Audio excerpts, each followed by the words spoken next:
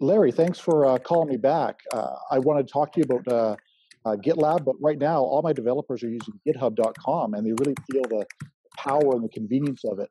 We're considering going with GitHub Enterprise because we feel it'll be something just like an internally hosted GitHub.com.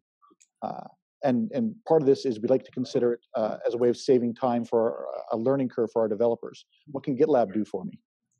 Yeah, so John, the point is well taken. Going from GitLab, GitHub.com to GitHub Enterprise certainly on one hand does reduce the amount of retooling that might be necessary, but to go from ideas to production is more than just version control. That said, let me ask you, what does the ecosystem currently look like from workflow from ideas to production? That's a great question. We're using Jira as our issue tracker, and we're using Jenkins as our CI tool. Okay. So when we talk about going from ideas to production, as you can see, it's more than just GitHub. And in your case, it's GitHub, it's Jira, it's Jenkins, and there's probably an sundry amount of other tools and processes that are necessary.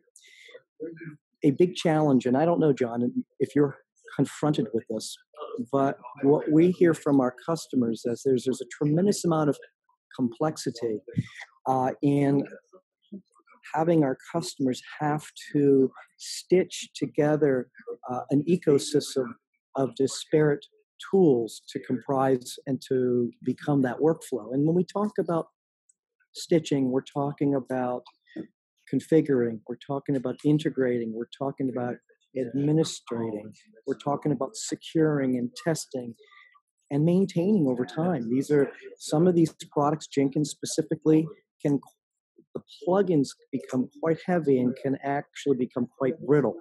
Now, is this an issue for your organization?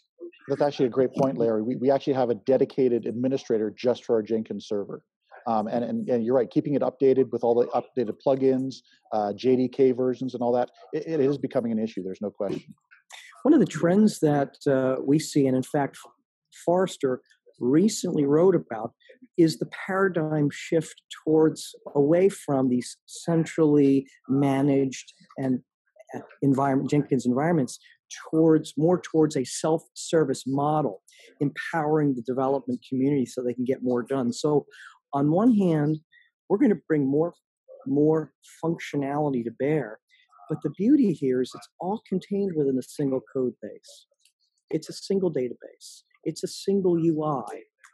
And as a result, on one hand, there'll be incremental learning, but over time, that learning is going to be minimal in light of the value and accelerated delivery that you would get from a single platform, because at this point you've removed complexity. So I guess my question for you is this an issue for you today, or is the environment quite secure and quite consistent?